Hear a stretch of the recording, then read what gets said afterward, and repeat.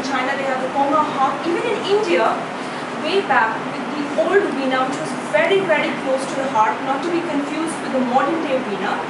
The olden day veena was played very famously by Samudragupta, who was the second emperor of the Gupta Empire. And they have even found gold coins with Samudragupta playing this kind of harp, which is actually being played in Burma today as the song harp. And in Ireland, if a boy was born blind in the Middle Ages, it was a given that he would be a harpist. And like this, there were many, many harpists who played in Ireland. And we say the world today is so connected. But way back then, when there were visually challenged harpists playing, and often playing for the king, there was a harpist in Sri Lanka who was visually challenged. And he played so well for the king that the king named the entire town after this blind harpist. So you see, there was globalization even happening back then. And while the harp eventually sort of died out because you needed to have those many notes to play you needed to have those many strings to play so many notes, and you couldn't just keep adding and adding strings.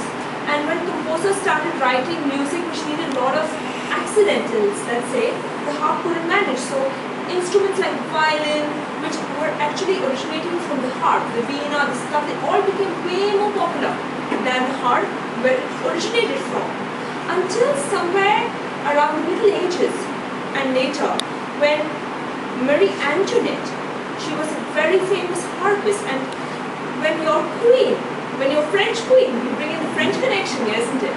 She was such a good harpist that the musicians, the ones making the harps in France, said, let's do something, let's see what we can do about this instrument, how we can make it more versatile. And so we had the Erard harp, which was a single action pedal harp. And then we have the double action pedal harp, which was invented in France, which is what I play. So that's a really big harp. I make the notes with my feet while I pluck with my hands. There are 7 pedals for the 7 notes of music. Like, how many pedals does your car have?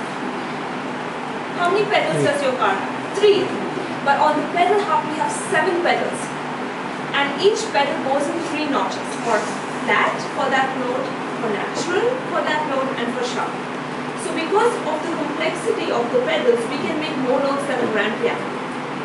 What's also very interesting about the harp now, the pedal harp, is I need all 47 strings when I play, and I need all of them to stay in tune. On the lever harp, I need all my 38 strings, if it's a 38 string harp, and I need all of them to stay in tune. So let me get back to taking you to the different countries of the world. You know, with music you can sit in one place, you can travel to so many countries. So I took you right now to Ireland with the Irish jig. Let me take you to Spain, okay, where I'll play you a song called Althea by Adriano Santiago. I need to take my levers to the key of C major for that.